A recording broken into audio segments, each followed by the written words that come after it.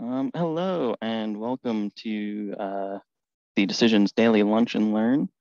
Today is Tuesday, March 8th, and I am your host today. My name is Noah Young. I'm on the professional services team. I've been at Decisions for coming up on 3 years now. And let me see, we had a pre-submitted question. I'm trying to remember who submitted it to see if they're on. Looks like they are.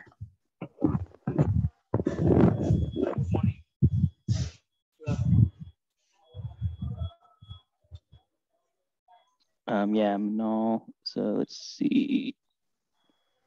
So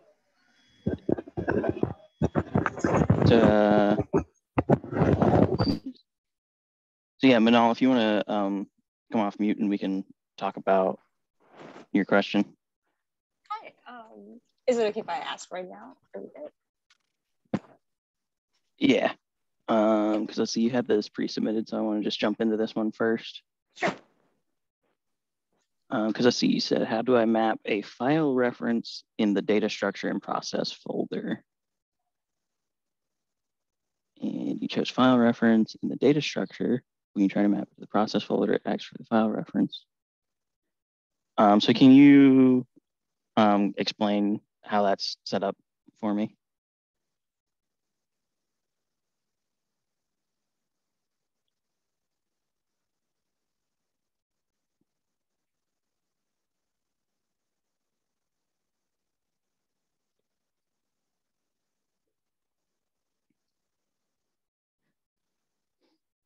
Can you hear me, Manal?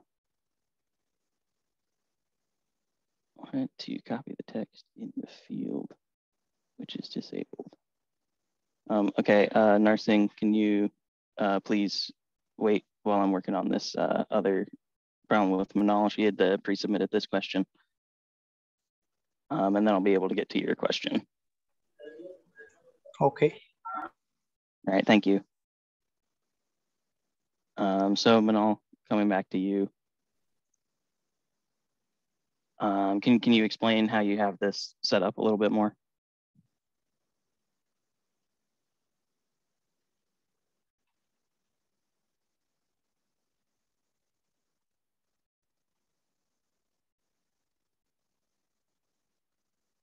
Are you having mic issues? Because yeah, we're not hearing you at all. Can you hear me now? Yeah, now I can hear you. Okay, I am so sorry. I don't know. There's two microphones up there. Oh, so, yeah. So like on my form, I have a little document option, and rather than choosing a file data, I chose file. In like choosing all the size limits and everything. The only problem I'm having is like whenever I'm trying to send it by the email template. So for example, like for my process folder, I put it in my merge velocity step and I try to merge the reference. And whenever the email gets sent, it just shows like a decisions framework. It doesn't show any documents that I attach. Okay. So what you're doing there with the merge velocity is you are creating a string. And so that's not how you would want to be trying to get that file reference on an email. Because it's not something that can really be turned into a string. So if you try and add that to a text merge, it will just show up as that. The same thing even happens with a string list. If you try and add a string list to a text merge, it'll just tell you it's a string list. It won't actually do anything with that string list. So you're trying to attach the file to an email. Yes. So whenever the user gets the confirmation, they can see whatever the files they attach, they can see. Yeah, I feel like the email step has something for that, but I have not set up an email step in quite some time. Let's see. Okay, so there is a way to add attachments to the email step with the list of attachments, but that's expecting file data. So let me go ahead and get a create data step in here. I will reference. There we go. All right.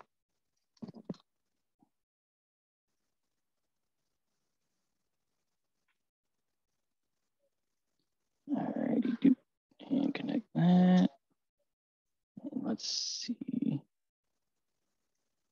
Array, pick, test. Cool. All right. So you have the file reference. It'll have the file data component on it. So if you have like a list of file references, if you did select from flow, let me change this to a list real quick. So if they've uploaded multiple files and you have a list of file references, then you can do select from flow on the attachments here. You can come to your file reference list, and then it'll have this file data list, and that will attach the files to the emails. Awesome. And then if you only have the one file that's being attached, you would just do build array and then do select from flow on the one item in the array. Because the attachments field here on the email step is expecting a list of file data, but if you only have one, you can do, like I said, do build array and then select from flow to select your one file. Okay, gotcha. And then, for example, like if it's a list, then you just choose all the file reference and all. Yeah, exactly. If you have like a multi-file upload component that they can upload 2-3 files at once, then you're able to just on the attachments list, say select from flow, test, and then you have the file data list there. So thank you. You're welcome. All right, and yeah, Narsing, we can jump onto your stuff now. Yeah, I have two set of questions. Mm-hmm. The first is, hello? Yeah, I can hear you. Can you not hear me? Yeah, okay, so we have a requirement. We have made a button disabled, okay? Not button, the text box, the content in the text box. When it is in disabled state, we are not able to select or copy that to use it somewhere. Is it a restriction in the decisions text box control? If it is disabled, you cannot copy the data inside it? I don't know if that is an intentional thing or not, and it could even just come down to because in your flow it works in the background.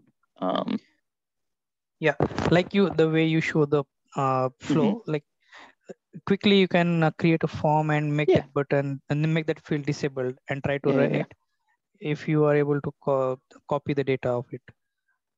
If by default it is not copyable, then what can we do to make it that user can copy it to use it somewhere? Because there is a requirement business rule we have to write for particular set of user. The text box data should be disabled, which is filled by the PM or the manager. So the resource cannot edit that field. It should be only view only seen to the other person. That is the requirement so for us. I've got data in the text box there.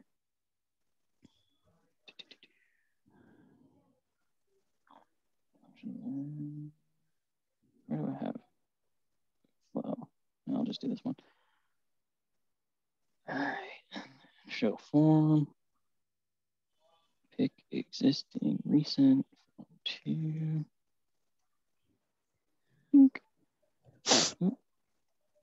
There we go. Okay, yeah, so I think that is just the way that this actually like works in the background is going to prevent us from doing that. So during the design of the form, is there any setting? We tried to find out, but we didn't. Do you know if you can copy text from a label? On the right side, the panel where the properties. Because I've not tried that before. No, you cannot select or copy a label either. Okay, because that would have possibly been an option, but no.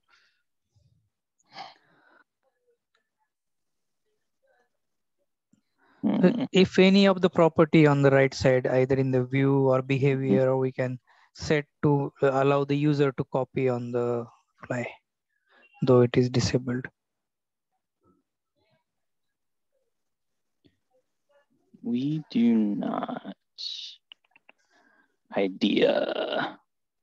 Initially visible. What you did to make it disabled?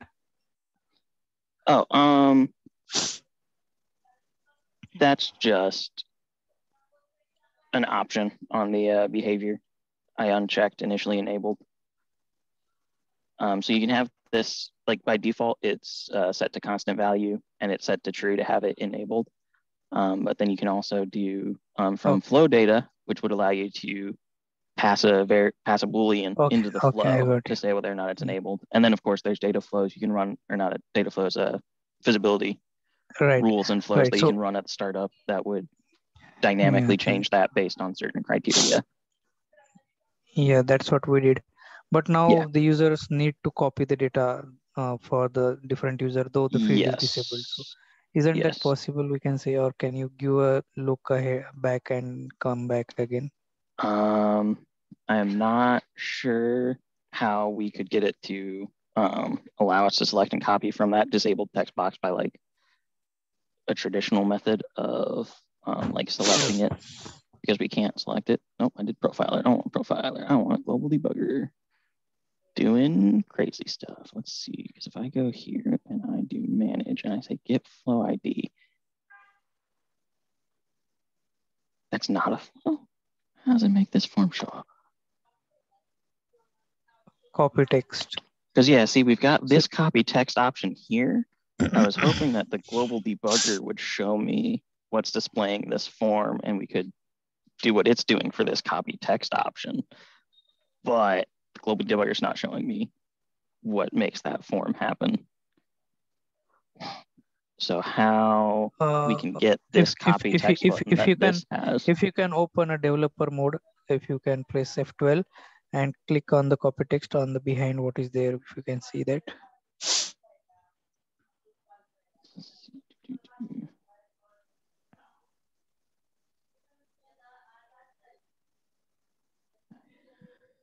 Copy text. What is on click copy text to clipboard? Where it is? Class. Where is that method copy text to clipboard? Somewhere above below. Can you control and click? We'll go there.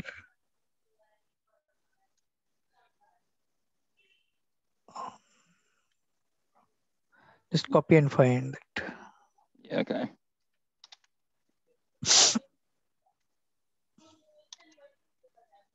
Remove this bracket, this. Yeah. No, remove this also. Yeah, no. We've got it in 2 places. So 2 places, a call or an implementation also here. Copy text, clipboard. It's a big method, but there should be some way in decisions to make users to copy the text, select the text in the disabled field.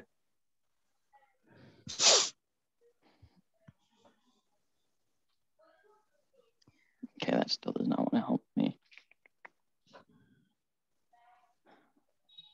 All right, so for this one, you'll probably have to open a support ticket. Okay. Because this is going to be a longer deep dive, and it might involve setting up a JavaScript component that I'm not familiar with. Let's see, Jeremy has a question. No, there's a copy text solution. Button. Oh, okay, cool. There's a copy text button in the form designer. I have never seen that before. Try to find open this form. Form designer, there is a copy text button that there's a copy text button.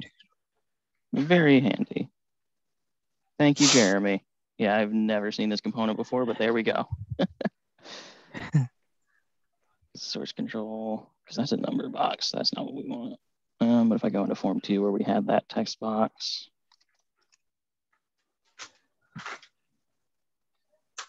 and then copy text link might be what they used on that other thing, or it's a button with some styling on it to make it look different, but boom.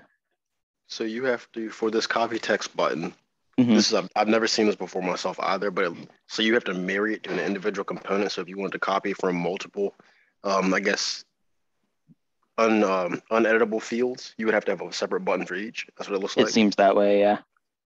Because yeah, if I go back into this, the copy text button source control, there's only, you can only select one. So yeah, it seems like you do just marry it to an individual text box. So then if you have two text boxes that you want them to copy, you'd have to have two copy buttons, one for each text box. But I mean, that makes sense, honestly, from a design standpoint. Yeah. Because if there's just one copy button, you don't know what you're copying. Yep. Yeah, please try to add one more text box and see if we can map both to this button. All right, there we go. Great. Is it one-to-one mapping? But thanks for that. But yeah, it's one-to-one, so you'd have to add a copy button for each of these fields. Or there is a one-to-many relationship, like one copy text button, and we can give list of other buttons, other text boxes. Have two text boxes and one button right now, please. And try to, if we can give two text boxes to one copy. We can't give it two text boxes. You can't. The source control is only letting me select one item. Okay. Okay. At least we can have this. If user wanted, we need to have one more. Every text box will have one more button. We can make it smaller one just to click just beside it. If they were to click the one button, you would want them to get all of the text boxes as one single string. Yeah, if we can give the list of the text boxes which user can copy. Let me see if this multi-line text box shows up as an option. It does. So what you could do is rather than having separate text boxes for your items, have it separated as new line so that it populates this box, separates new line, and then you can copy from this box so that you get all of that data from that one button. No, but that is not the requirement. We have multiple, like 10 text boxes of different, like city, state, name, address, surname. So all those things the user want to copy. So if it is okay to have one button, which can, and we can register those text boxes to that button to copy, to allow them to copy. If that is possible, then it's very useful. That's not possible. It's only letting us select one item from source control. So that means click on the drop. We'd have to marry one button to one text box, which is where my suggestion came in, that if rather than having it as a number of separate text boxes, join the contents of these text boxes into one string that then goes into this multi-line text box, because the copy button will let you copy from the multi-line text box. Okay, right now at least I came to know that we can use this copy text button and allow one of the. Okay, then we'll check with our team. Thank you for this. For the next question is, we want to integrate Outlook component with an email component. In your previous form here, you send email. So we want a DL, distribution list, to be taken from the Outlook, because to send a mail to multiple people, our business don't want to add each email ID comma separated in the to or CC. We want a DL name to be used, and that should be from the Outlook. So we want to configure this control is send email with an Outlook so that it will fetch the DL. Yeah. Brian, do you know anything about integrating with Outlook? No, not too much. I think that was something that was maybe touched on yesterday's Lunch and Learn. I'm not 100% positive because I had to leave early. Because if there's a way to get a list of emails as a string from Outlook, this too is set up as a list of string. So if there's a way to get that from Outlook, then you'd be able to. Means if you are aware of the distribution list. It should be. In Outlook, if we prepare a distribution list and give list of email IDs inside that, so our requirement wants that distribution list to be given in this to, and it will send mail to all those registered in that distribution list from Outlook. So our question is to how to integrate Outlook with this control. I'm unsure. I've not had to integrate with Outlook before. Okay, I will send a mail to support@decisions.com for that. Okay, because let me check our documentation, see if it has any information about Outlook that we can try and do something. Graph with something is there, the graph. And Noah, just to clarify, yesterday's Lunch and Learn, they were talking about Exchange. Ah, okay.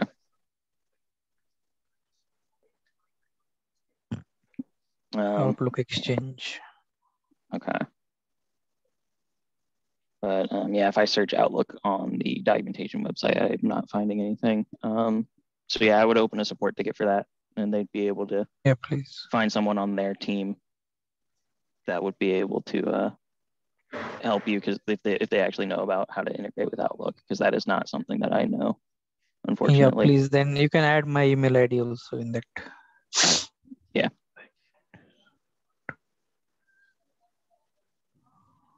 Okay. What we have done, we have created a data structure, a table, and we have kept the DL name and the email ID list and tried to get it from that table, the list of email IDs against the DL name, and then we're using, but that is not a good design as per our reviewer.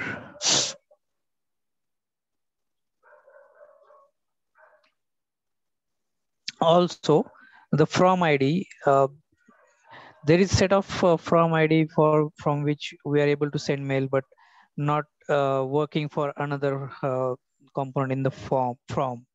So is there a way to register from which ID to mail to be sent to the domain of, like, say, our client domain?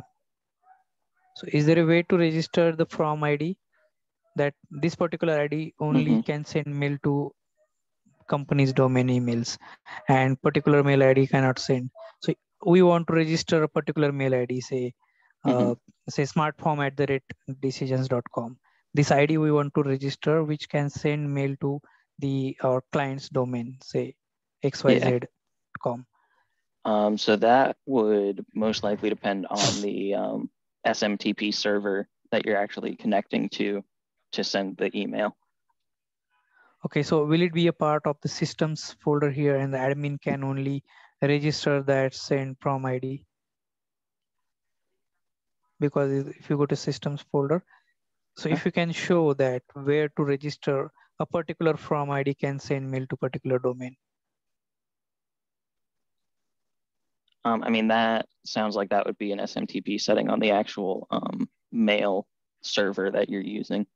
Yeah, that's what I want to know, the path of it. So we can request our admin to give some permission to add some from IDs, which can send mail to a particular set of company's domain.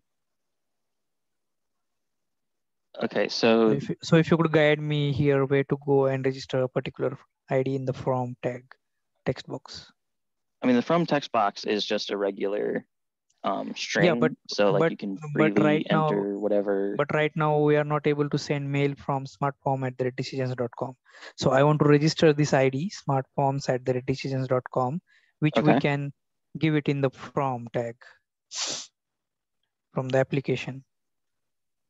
You would have to configure that on the actual mail server. So is there a setting in the system? Where is that?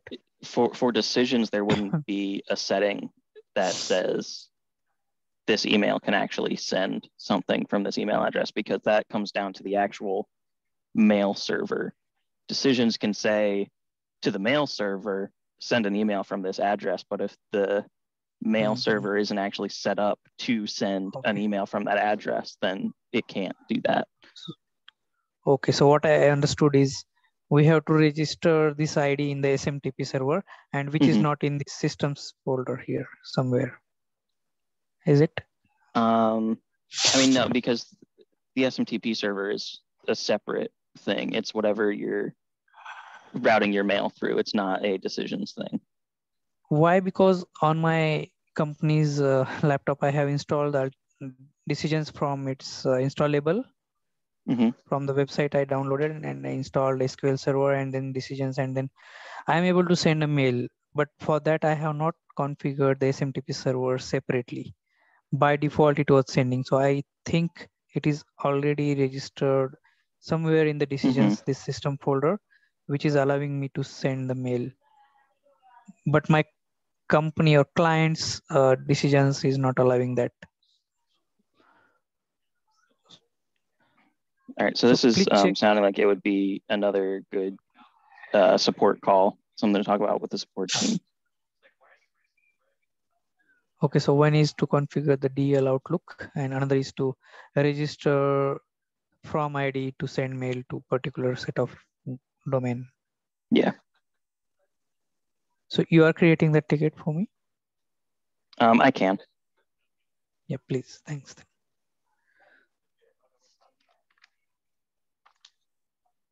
Yeah, I'm done. Thank you. Okay.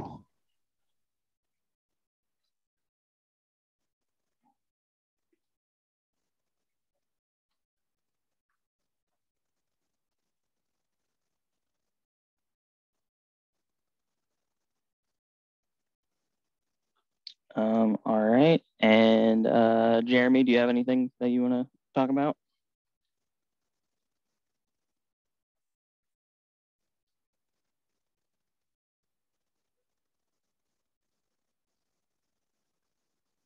Any questions from anybody else?